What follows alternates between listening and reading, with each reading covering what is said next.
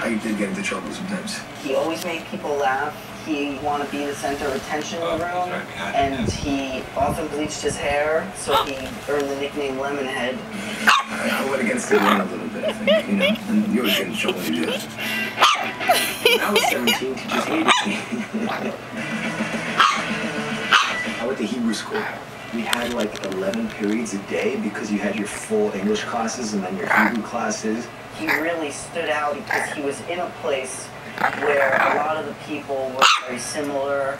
I was like really into hardcore at that time, so I was straight edge. No drugs, no alcohol, no impurities in your body. We were much crazier than the kids that did, though.